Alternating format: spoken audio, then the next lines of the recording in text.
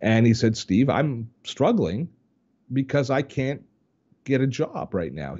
And so there's all these startups that I've been approaching, which I'm perfect for, and I can't get them to hire me. And because I'm too old. And he's younger than me. Mm-hmm.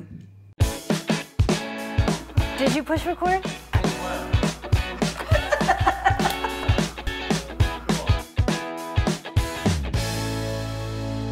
Thanks so much for tuning into Second Act TV. Today, our focus returns to recreating, reinventing life after 50. And I am thrilled to have our guest with us all the way from Canada today, Steve Dotto. Steve, thank you so much for joining us.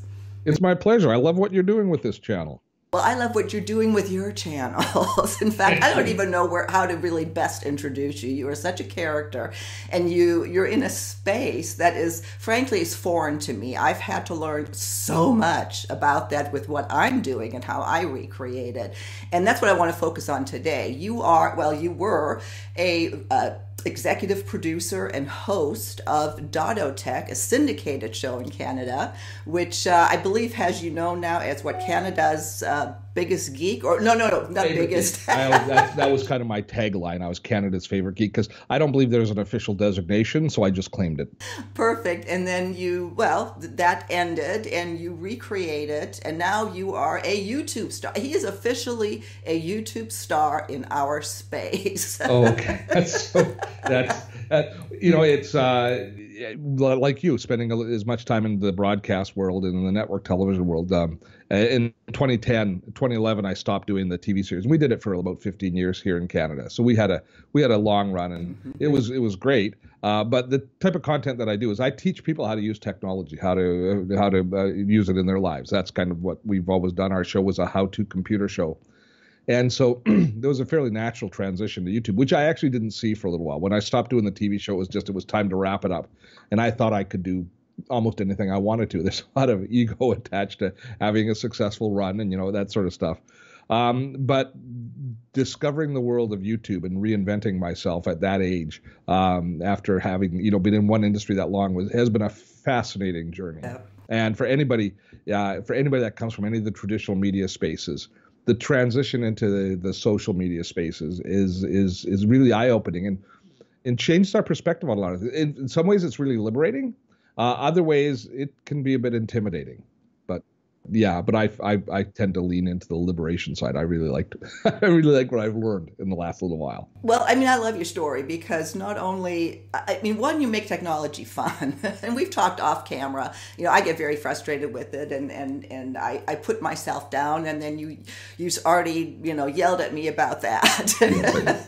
I don't like the negative self-talk. I hate it when our generation sits there and says, I'm too stupid to do this and because it becomes a self-fulfilling prophecy. You're not too stupid to do it. You may be too lazy to do it. Perfectly legitimate. You might not feel you have the time. You might not have the patience to do it. That again, legitimate, but you're not too stupid. And when we start saying we're too stupid, A, we start to believe it, but B, the community that we should be still providing leadership for starts to believe it, and we end up marginalizing ourselves, which I think is a huge issue. But that's a little bit more philosophical discussion. We should talk a little bit about how YouTube and how our generation looks and people that are looking at these different social platforms. I think that the lessons that I learned on YouTube, and I'm sure you are in the process of learning, are fascinating. And here's the number one thing that we need to understand with YouTube, I think, for us, is most people who are watching this right now think YouTube is a broadcast medium. It's a platform for delivery. Would you agree? Most people think that, as I did, but I've learned what it is. But I'm going to let you say it because you're the expert. Well, in fact, it's a search engine. At the end of the day, is you have to, if you look at it as a search engine, as the place you go to find what you're looking for, which creates an incredibly clean relationship between us, and the platform with YouTube. If you look at it, if you think about what's your journey when you go to YouTube for anything, what's the process you go through? You ask a question. Yeah, it all starts with a question. And so if you think about your journey into YouTube, it all starts with that question, and then YouTube serves you up a series of responses based on what their algorithm tells you, you're going to be most interested in. But what YouTube's most interested in serving your name to somebody or serving your video is they want them to find what they're looking for. So our relationship is completely clean with YouTube. Unlike Google, if you think about how you get discovered on Google, there's all this black hat, white hat search engine stuff about how you get ranked in search. That's really a difficult thing for us to kind of figure out. But in YouTube, it's so simple. They ask a question. If you answer the question, then you're delivering what YouTube wants, and YouTube will then reward you by recommending your videos to more and more people, and it becomes a self-fulfilling prophecy. And the relationship with your audience becomes so easy as well, because you're basically delivering to them exactly what they've asked for. So they enter your video with intent, as opposed to like a Facebook feed where it's interruptional. You know, you're in Facebook probably avoiding your responsibilities, and this stream of videos is going through, and nobody, you know, it's the algorithm deciding what you should get. You're being socially engineered the whole time, and we at some level recognize that. Interesting. But in YouTube, we're not. In YouTube, we're looking for something, and it's being delivered. If you stop and think about it, in our broadcast career, who was our customer? Well, the executives, the programmer, programming development department, which I hate. Yes. Yeah. Or sponsors if you've got a show like that. Exactly. Or there's just all of these people who stand between you and your audience. Mm-hmm. And when we're making television, the last person that the typical television creator thinks about is the audience. Yep. Because they're so far down the chain that you have to satisfy so many people that you really can't satisfy them. Now, obviously, you have to have an entertaining product and a valuable product, et cetera, but they aren't your customer. That's right. When you create a YouTube video, the audience is your customer. Mm-hmm. And I got to tell you, when I recognized that difference, it was an epiphany for me, and it re-energized me. I was probably burnt out doing television for that long a time, you know, just basically, you know, making compromise after compromise with everything that I did in order to keep my brand moving ahead, to keep my team employed, to keep myself employed. It was just a series of compromises. And I didn't feel like real leadership at any point along that line. However, once I started to do YouTube, although my audience was theoretically smaller, although eminently measurable, which is phenomenal. Yes. All of a sudden, the people who watched my video got to be the people who I was making it for. And so it made it simple to create great content as long as you do one thing. And I always tell every YouTube content creator that says, how do you build a successful channel? You do one thing. You ask your community what they want. You talk to them. You engage with them. The YouTube comments sometimes it's a little bit of a minefield. People are a little bit rude sometimes. Oh, yeah. I got called Captain Graybeard today, which I don't mind too much. But, you know, that's one of the kinder comments.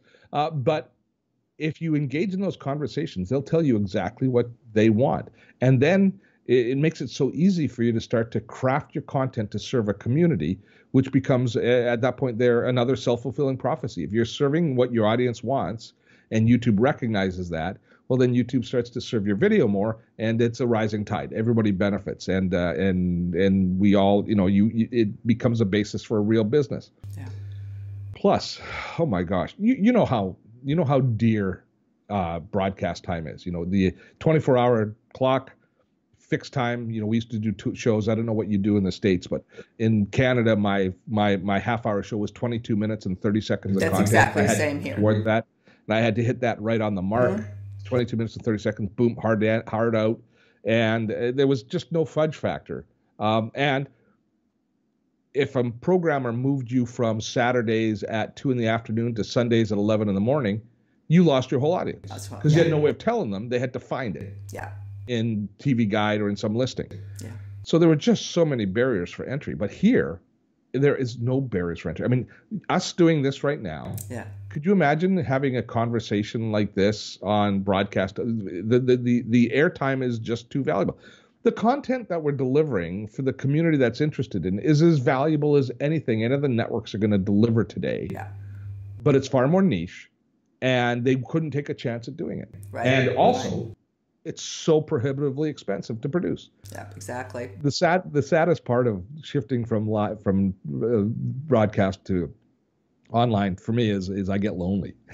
I don't know about you, but I get so lonely because every person that used to be part of my crew has been replaced by a USB port, right? It's just all these, you know, all this technology. So so I don't get the energy from the people nearly as much.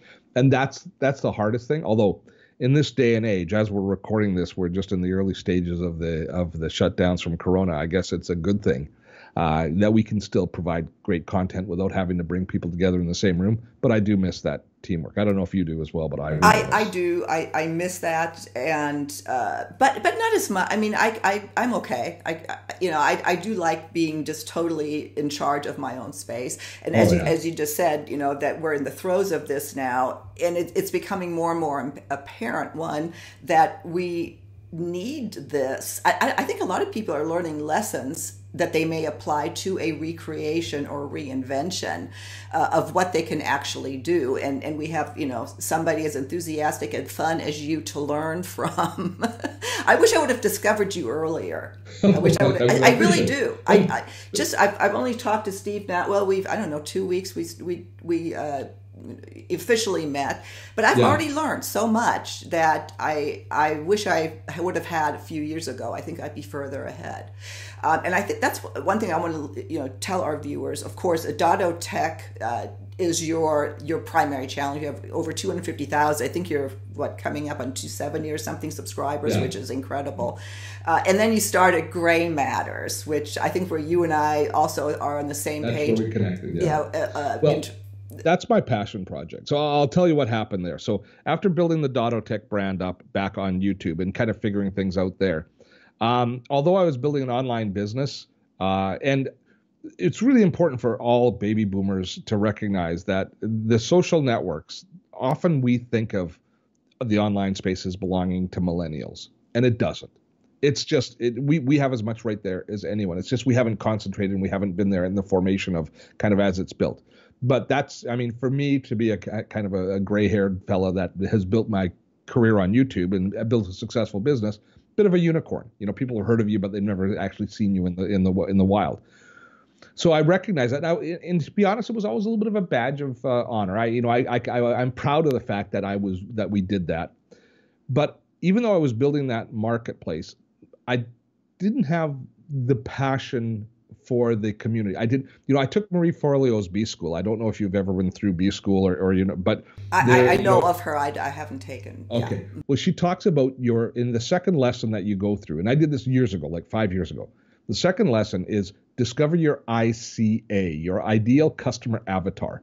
So this is a deep discussion of your why. Who is it you're building your product for? And I was building productivity stuff, how to use Gmail, how to use Google Calendar, how to use Evernote. And so for me, I always felt like a loser because I couldn't define who watched my show, who I was building my show for, who I had a passion to reach.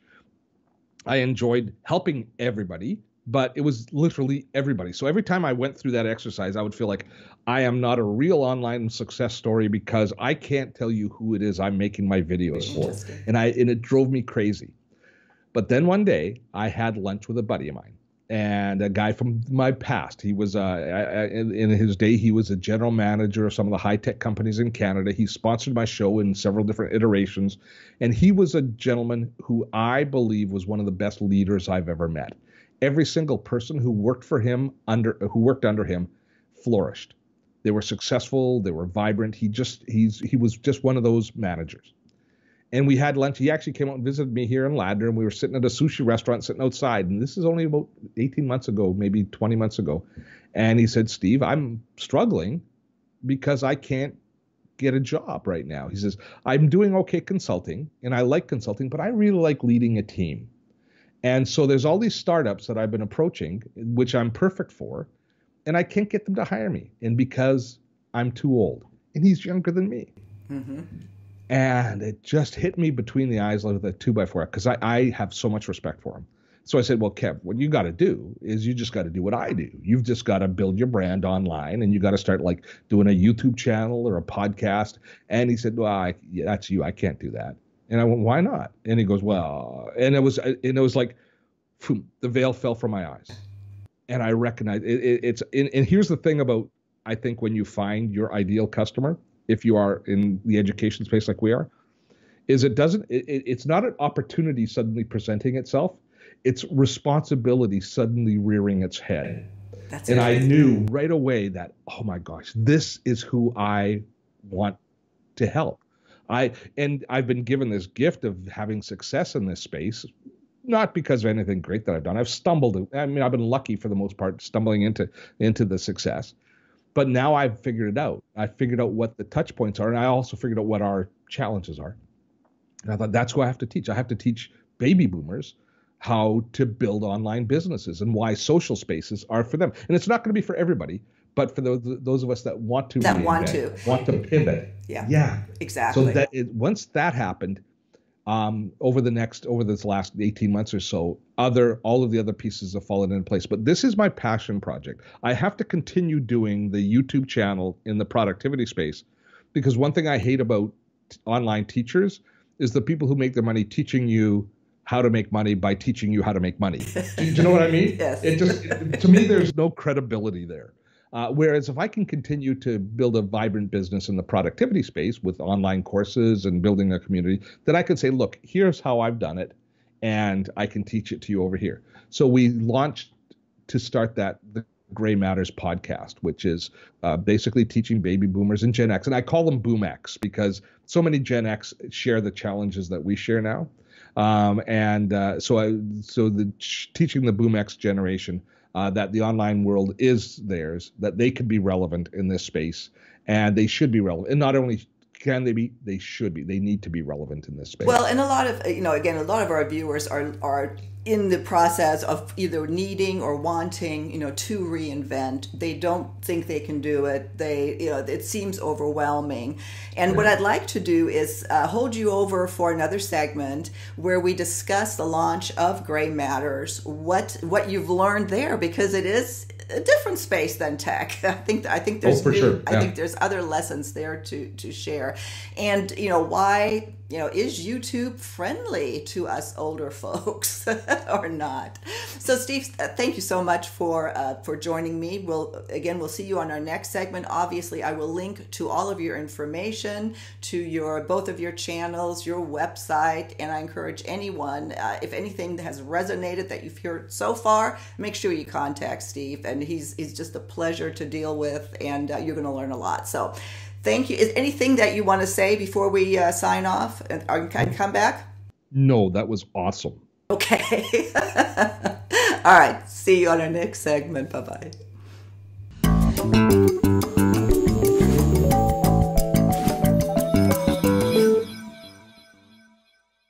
Thanks for watching. If there's a topic that you'd like to see us cover, please visit our website, secondact.tv. And we have a little red suggestion box in the upper right-hand corner of the site. Just click on that, drop us a line. We'd love to hear from you. See you next time.